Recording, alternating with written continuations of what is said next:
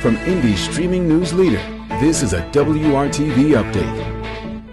I'm Nicole Griffin bringing you the latest WRTV headlines. Metro Police say 3 teenagers are in custody following a police chase that's connected to multiple armed robberies.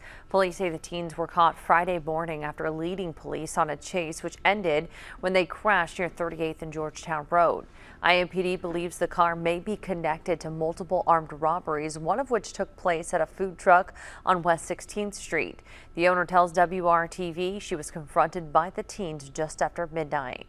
They come point to me with the gun. They put him right here on my face, and they told me, "Give me the money." Police say officers were able to use license plate readers and help from the community to track down the alleged suspects. As the election draws closer, Marion County election officials conducted a public test of voting equipment.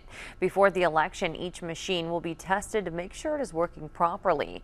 If an error occurs during the test, they determine the cause and then correct the problem. Machines are not used at any election until an errorless count has been made. These tests are required by law. Voting machines are not to be handled unless a member of both political parties are present. We test 100%.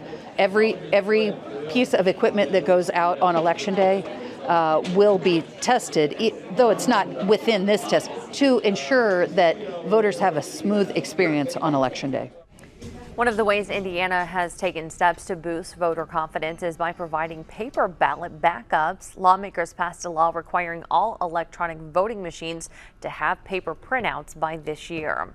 For more stories and weather you need to know, download the WRTV mobile app. Thanks for joining us.